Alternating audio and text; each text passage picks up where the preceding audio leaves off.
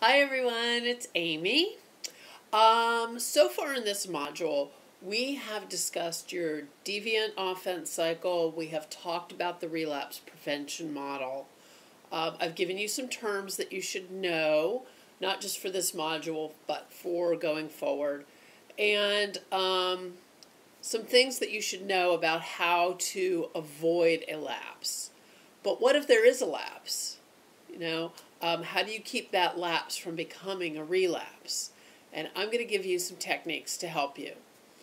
Even in the best treatment, no matter what you're doing, lapses will happen.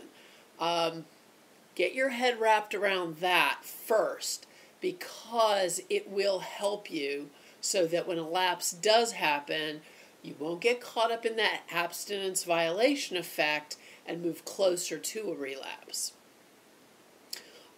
There are 8 basic interventions that I'm going to give you to prevent a lapse from becoming a relapse. Today, I'm going to cover the first few. The first one is cognitive restructuring, which is what this whole program is really based on. But in talking about preventing a lapse from becoming a relapse, the aim of this is to counteract those self-defeating or self-deprecating cognitive and emotional aspects of the abstinence violation effect. Whenever you feel a lapse into a fantasy of sexual aggression in regard to sex offense, but this can be used with any addictive behaviors, any kind of self-harming behaviors, or things where there is behaviors where there is harm to others. Instead of reacting to your lapse with a feeling of personal failure and guilt and this conflict, view it, as I've said before, as an opportunity for some self-management. If you cannot do this just by telling yourself certain things, some of that positive self-talk, and you need something more concrete, make some reminder cards for yourself. I know you're going to say, well, that sounds so silly, but then you have something in front of you that you can look at. Okay, so what do you put on these reminder cards? First, write down what a lapse really is and review it. Write down, I am in control. Write on another card, I am in charge. Write that I have slipped, but I will not reoffend. Write that I will return to abstinence. Write down what the abstinence violation effect is, which I have reviewed, so that you won't let it happen. Write that you do not need to give in to deviant urges. List some of your coping responses on a reminder card and use them. Have a list on another card of some phone numbers, your therapist if you have one. Family members, friends who you can call. If you're in a group member who you know. 5 minutes on the phone when you're having a lapse. 5 minutes on the phone can save you or people who you come into contact with years of pain. All right, just taking a few minutes. On another card, list your high risk factors, internal and external. And I'm going to list some of those on Facebook and also on Twitter. Review these cards over and over when you are having a lapse.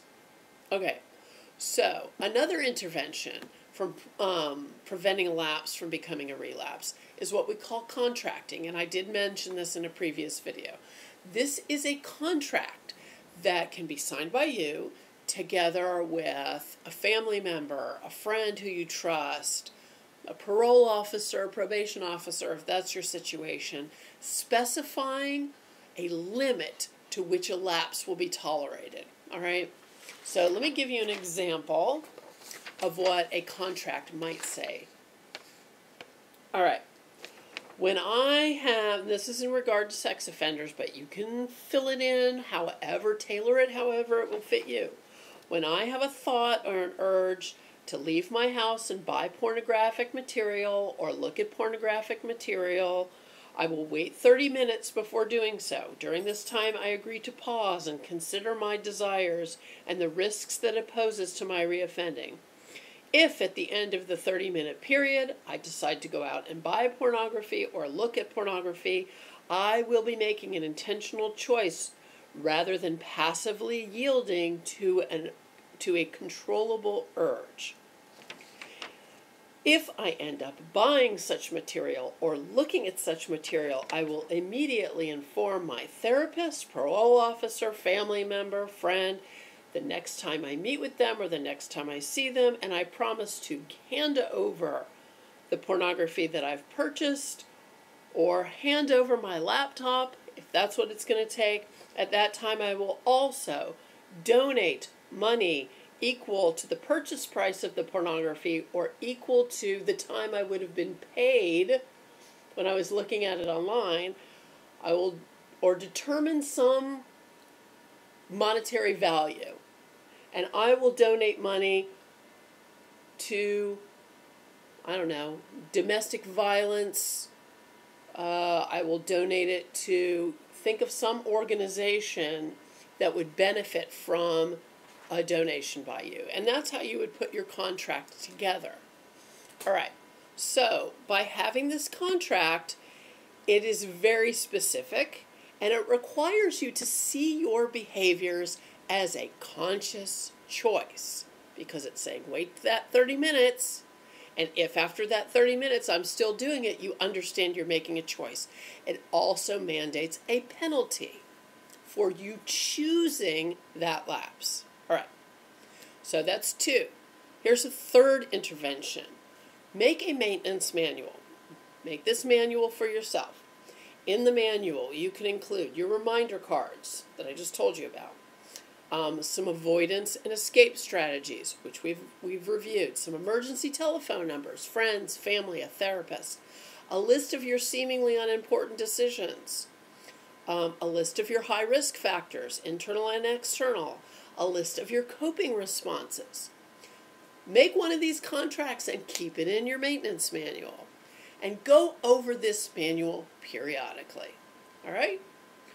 I know these things they may sound silly to you, but the act of doing it, the fact that you will have these things, can be an enormous help to you when you are experiencing a lapse, and they may prevent it from sliding into a relapse. All right? So next time, I'm going to have more interventions for you so that you can prevent your lapses from becoming relapses. And until then, please subscribe to my channel. Feel free to get in touch with me on Facebook, on Twitter, on Instagram. I am available for your questions. I am here for your comments. I am even here for your very kind and constructive criticism. And until next time, be well.